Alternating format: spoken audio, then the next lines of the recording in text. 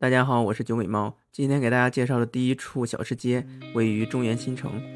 它是位于颍河路和前进路向南的这一大片区域。这一片呢，曾是西郊非常有名的高密度住宅区，因此呢，也形成了一个非常著名的小吃一条街。不光是道路两侧的地商，其实有很多移动商贩，只不过呢，由于现在管得比较严，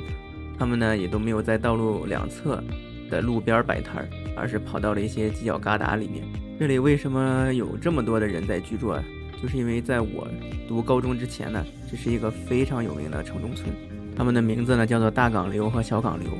听说呢，这两个村庄的历史要从明代中叶开始。当时的前进路、桐柏路、陇海路这一带都是深沟，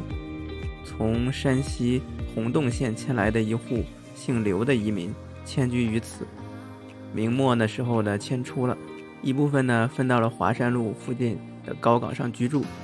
立村为大岗刘村。另一部分人呢往东迁到了这一片附近，也就是陇海路和桐柏路，他们叫的村名就是小岗刘村。因为村的东西各有一道高高的土岭，也叫做岗，所以村名岗刘也就是由此而来。寓意呢就是两岗加一刘。之后呢，经过200-300年的繁衍，大概就到明末清初了，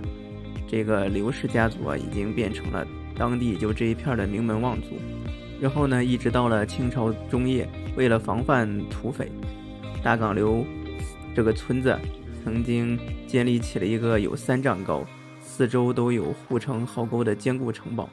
名字呢叫做大岗刘寨。只不过这个土寨在1975年就被废弃了。当时的刘家祠堂也早已坍塌，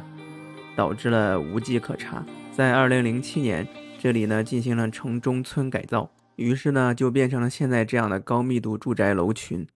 接下来呢就是闻名遐迩的汝河路小区，经过一番改造加疫情之后，看看现在到底是个什么样。可能很多人并不知道，汝河路夜市所在的汝河路小区曾经是郑州最大最豪华的小区。这个小区呢，不但拥有20.4方的土地面积，以及100多栋楼，并且曾于1985年与1988年陆续获得了河南省优秀工程设计奖。这里摆摊的历史其实可以追溯到上世纪90年代，由于没有人干涉，因此呢，慢慢的就形成了一个市场。其实这也是很多郑州著名夜市形成的一个缩影。它的鼎盛期呢，就是在2017年之前的前5年。因为当时呢，移动互联网开始快速发展，自媒体也开始快速发展，有更多的人知道了这里，也有更多的商贩在这里聚集。经过2017年的大力整治，加上新冠疫情前后的老城区改造计划，这里面呢就变成了现在这个样子。商贩的经营范围都集中到了路西的这些固定的平房中。社区的整体环境的确是干净整洁了不少，但是呢，有很多移动商贩，尤其是经营了数年的那些移动商贩呢，因为找不到合适的经营场所，离开了这里，这也是这里面的损失。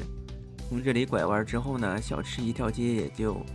到此结束。在改造之前呢，这里其实也集中了大量移动商贩，但是现在都没有了，